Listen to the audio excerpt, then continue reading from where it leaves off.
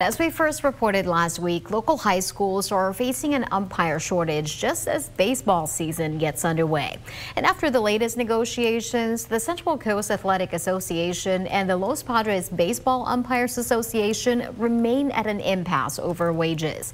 KSBY reporter Dusty Baker has the latest on the talks between the two sides.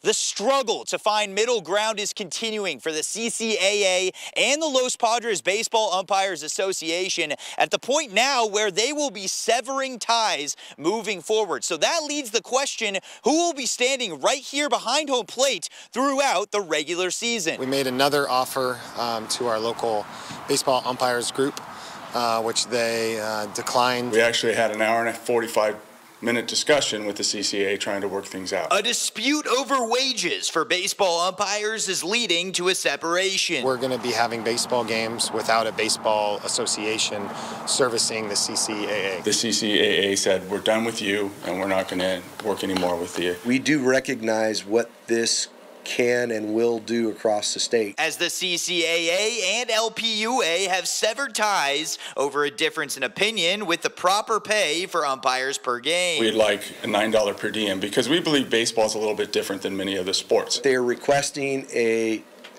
$13 per game per diem for hazard pay. We're looking at a cost that's in the 20,000s for each member school, and that's going to be a massive hit. With the umpires collectively disagreeing with current wages. Our umpires voted 34-0 that they wouldn't accept $92.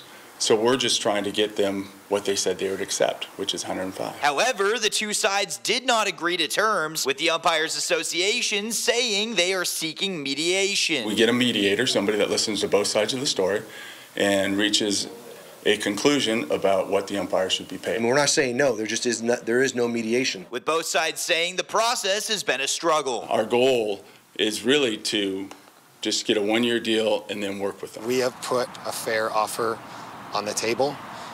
We've now said it was our final offer twice. That was our final offer. Now, after speaking to several athletic directors, they tell me their next move is reaching out to umpires in the surrounding area. The only issue with this is that now they will have to pay the mileage fee, which ultimately could make these umpires cost more per game. Reporting in Atascadero, Dusty Baker, KSBY News. The high school baseball season began over the weekend, and KSBY is told games will be played. However, the schedule could be shifted drastically because of the umpire dispute.